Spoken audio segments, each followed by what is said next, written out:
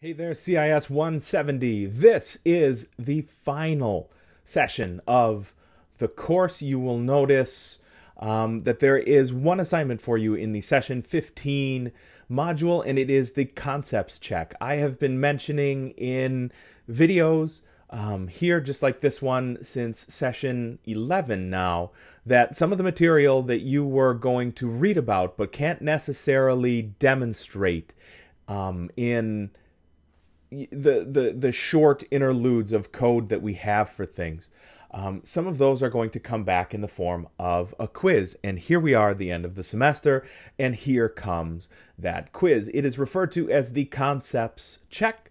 You will notice the following rules are associated with it. Number one, there is a video on the landing page for the concepts check. Please, please, please give that a listen so that you understand some of the rules that go along with that assignment. The thing that I will mention to you now is as follows. One, take the concepts check sooner rather than later, because it is going to, number one, get CIS 170 out of your way. So number two, you have more time for all of the other courses that you have. Look, I understand every one of us instructors does this. At the final week of class, we say, no other class is as important as my class is, because no other class is important like my class is important. So here is a tremendous project and a huge weighty test, and all this like pants-shittingly important stuff for you to do.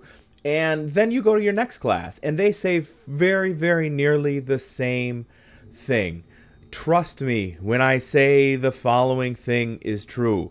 Take the CIS 170 concepts check first so that you have more time for everything else.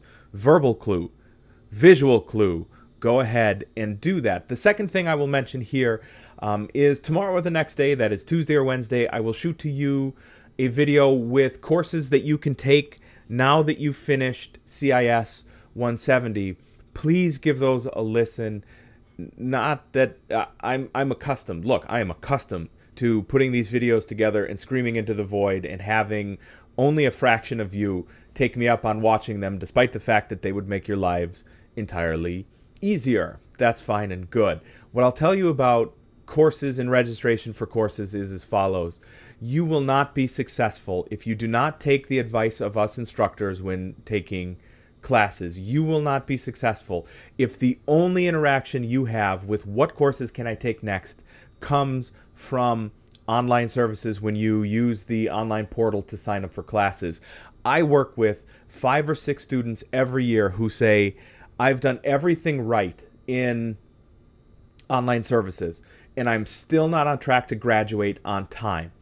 And yeah, that's true. And by the time April rolls around and you submit your application for graduation potentially, or it's a year away in April, and you're looking to transfer to another college potentially, or submit for an iOS or Android development certificate, and you find out that, frick, I am way wrong here. Please, I mean this. Listen to that video when it comes through. Listen what classes it is you can sign up for now. I know you don't want to sign up for classes, but think about signing up for classes, because if these courses are canceled, a lot of the courses that you're going to have an opportunity to sign up for are only offered once a year, which means it will not be 2021 when you can take a course. It'll be 2022 the next time that comes around, and there's almost none of you for whom that is going to be an acceptable time frame.